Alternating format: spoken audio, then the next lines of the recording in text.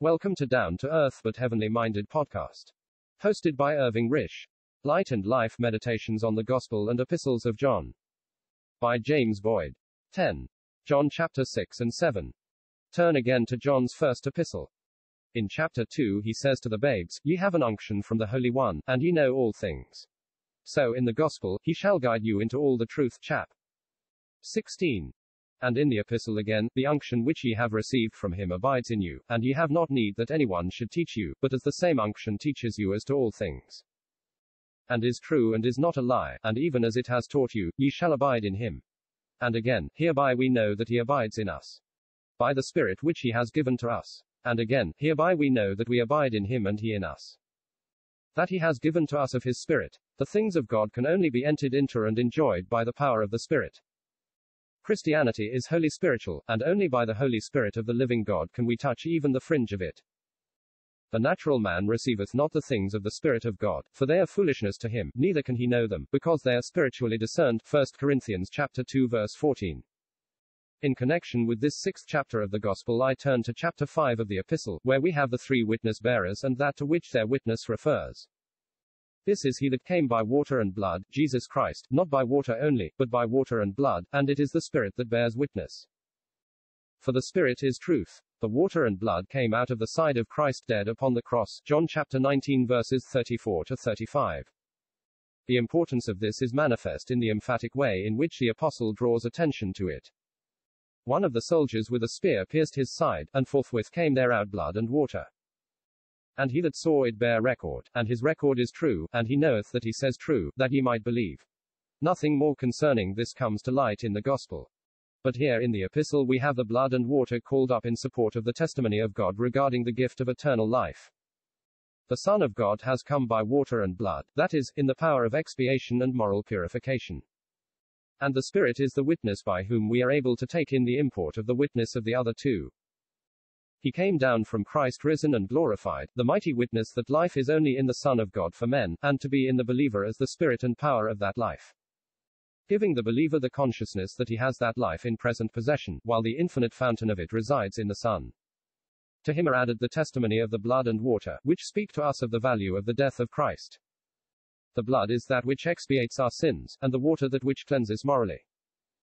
Here they are viewed as witness bearers, not as agents accomplishing the work, but bearing testimony to that which the death of Christ has accomplished. In that death our sins are gone, and in that same death the life of flesh is gone, and thus is gone in the condemnation of the cross the man that committed the sins. Our old man has been crucified with him. Romans chapter 6 verse 6. I am crucified with Christ, nevertheless I live, yet not I, but Christ liveth in me. Galatians chapter 2 verse 20. The Spirit, who is the power of that life, indwelling us gives us the consciousness that we partake of that life, and by his power whatever we may find within which may seem to contradict it. We know that our sins and the evil nature from which the sins sprang are both gone in the judgment of the cross, so that not only are our consciences cleared and set at rest, but we are clean every whit clean. John chapter 13 verse 10. Now if we receive the witness of men, the witness of God is greater, for this is the witness of God which he has witnessed of his Son. The declaration of God regarding his gift of eternal life to the believer is supported by three witnesses, and the witness of the three tend to one point, and that point is, that God has given to us eternal life. And this life is in his Son. He that has the Son has life, and he that has not the Son has not life. Life is only in the Son of God, and it is received by faith in him. He that believes on the Son of God has the witness in himself. He has the Spirit who gives him the consciousness that he lives to God in that life that is in the Son. Living men have the consciousness that they are alive, and this is no less true of the one who lives in the life that is in the glorified Son of God. And these things are written to believers that they may know that they have eternal life. All this is utterly unacceptable to man as a child of Adam, who, though he may have some qualms of conscience, some sense of the need of forgiveness, and of being in happier relations with God, must have everything so adjusted that he will be left in his old relation both with God and men, the old affections undisturbed, and the distance between himself and God, in which he now is maintained, to escape the penalties attached to his rebellion against the authority of God, and, if he must needs die, to be raised again and reinstated in the old conditions of life apart from the griefs and sorrows that now afflict him. This would be to him the highest conception of bliss. To have to do with God, to be brought near to him, to have no joy but that which the knowledge of the love of God gave him, to be in a pure and holy atmosphere, to be with the Christ whom man could not tolerate on earth, to see all the joys and pleasures in which he now delights pass from his vision as completely as though they never had been. Between this state of things and the hell of the damned he might hesitate to choose, for in his estimation the misery of either would be unbearable. From this time many of his disciples went back and walked no more with him. The life of flesh was everything to them, and a law that appealed to the flesh, though it might curse them for their failure to fulfill its demands, was more acceptable than the words of eternal life that flowed from the lips of the incarnate Son of God. The glad tidings that he preached had no charm for the godless hearts. The seed had fallen upon the rock, the word had not been understood by them, and when it came home to their carnal hearts in its true character, setting before them the cross as the only way of salvation, the discovery was made that the word had never taken root, and therefore was it withered away. The glamour of his fame, and the power exhibited in his mighty works, had turned the volatile footsteps for a little after him, but when the test came their faith was seen to be only skin deep. They had never heard and learned of the Father, and his word had therefore no place in them. But whatever grief this may have been to his tender heart, his confidence in his Father remained unshaken. Already he had said, "All that the Father gives me shall come to me," and he desires no more than these. He will even now tell his remaining 12 that he has closed no door behind them, but has given them opportunity to go back to that which they had left to follow him. To them he says, "Will ye also go away?" Peter, ever ready, answers, "For all, Lord, to whom shall we go? Thou hast the words of eternal life. And we believe and are sure that thou art that Christ, the Son of the living God." And yet one of these 12 was a devil. In chapter 7, we see his unbelieving brethren would have him show himself to the world. Apart from his death and resurrection, this could only be judgment to all, and nothing could have been saved out of the judgment to which all men were liable because of the guilty condition. If he gives his flesh for the life of the world, then the time for his showing himself to the world had not come. His brethren, impatient in their unbelief with his humiliation and self-renunciation, desire him to bring to an end his path of comparative retirement. Man's time is always ready, but his time was not yet come. Therefore he says, "I go not up yet unto this feast." Afterwards, when his brethren had gone up, he also went up, not openly, but as it were in secret. When he has received the kingdom he will show himself at the Feast of Tabernacles, but until then he does not publicly take a place at this feast. But he will in the meantime give something greater than this feast can afford. He says, "If any man thirst, let him come unto me and drink. He that believes on me, as the scripture has said, out of his belly shall flow rivers of living water." It is not only, as in chapter 6, "He that drinketh of the water that I shall give him shall never thirst. But the water that I shall give him shall be in him a well of water springing up into everlasting life."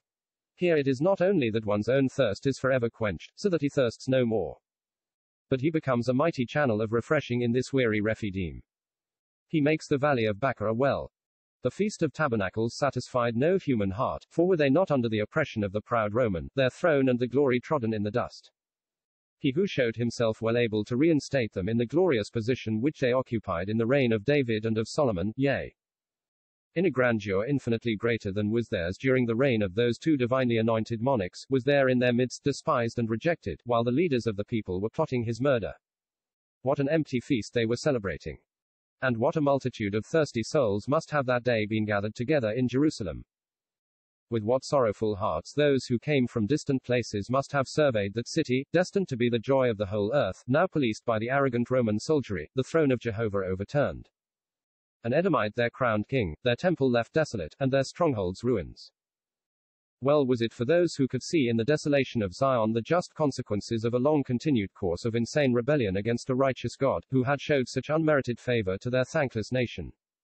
What part could the rejected Messiah have in these empty festivities?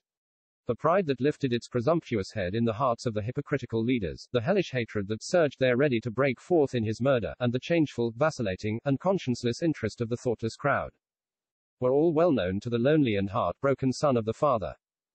How empty, formal, and lifeless such a feast appeared to the gaze of heaven, and above all to the eye of God, for whose glory it was ostensibly held. How could he identify himself with such a state of things? If he went up to the feast, it was not to participate in the festive joys of a people now on the brink of destruction, but in the knowledge that there were a few souls among them who were anxiously looking for something better than these things were calculated to furnish, and such cannot be neglected. Therefore, about the midst of the feast Jesus went up into the temple and taught. The Jews are astonished at his ability to teach, and say, "How knoweth this man letters, having never learned?" His answer is, "My doctrine is not mine, but his that sent me." Here, as everywhere else, he keeps before his hearers the important fact that they had to do with God. He spoke the words of God, and the words he spoke became a test of their spiritual condition, as to whether they were in any measure disposed to hearken to God's voice, and to do the things he commanded. He says, "If any man will do his will, he shall know of the doctrine, whether it be of God, or whether I speak from myself." But after all, what were they but transgressors and murderers? And their inconsistent verdict against himself only proved themselves to be judges having evil thoughts. They condemned him for speaking a word that made a man every whit whole on the Sabbath, and yet practiced circumcision on that day, that they might keep the law of Moses. Their lifeless ritual was of more importance to them than were judgment, mercy, and the love of God. But, as he tells them in the next chapter, they were of their father the devil, though their vain boast was that they had one father, even God. He spoke that which he had seen with his father, and they did that which they had seen with their father. They came out in his characteristics. He was a liar and a murderer, and so were they. Children bear the moral impress of the parent who has begotten them. The devil was the first liar, and he was a murderer from the beginning. In the first epistle of John we read, "He that practices sin is of the devil, for the devil sinneth from the beginning," that is, from the beginning of sin. He originated sin, lying, and murder. The one born of God does not practice sin, for his seed remaineth in him, and he cannot sin, because he is born of God. In his practical life down here, the one begotten of God does not practice sin, that is, he is not characterized by it, because viewed as begotten of God, apart from his mixed condition on earth. He cannot sin at all. A believer can sin, but is exhorted not to, but begotten of God only takes in the work of God in his soul, and sin can never proceed from this.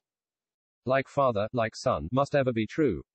But among those who were listening to his words there may have been thirsty souls, those who wanted something better than could be found in lifeless forms and ceremonies. For these he has all that would meet the need, and more than the need, of their souls. The Spirit of God was the gift that was to be bestowed upon the believer. But for this the work of redemption must needs be accomplished in his cross. Sin must receive its judgment, and it must be judged in flesh, where it had its seat. No other than himself could take the place of the sin-bearer, for the victim must be without blemish and without spot. Sin, sins, and the flesh in which sin reigned, have received the judgment in his holy flesh, and the flesh forms no part of the believer in his relationship with God. It is still in him, and shall be in him as long as he is in a mortal body, but he is not in it, but in the Spirit, if so be the Spirit of God dwells in him. The holy oil was not to be poured on man's flesh, Exodus chapter 30 verses 31 to 32, but on the blood, Leviticus chapter 14 verses 14 to 17. When the gospel of our salvation is believed, we are sealed with the Holy Spirit, for all true believers are in the value of the blood of Christ before God. The Spirit is given from a glorified Christ. He was given in answer to the intercession of Christ. He is the Spirit of truth.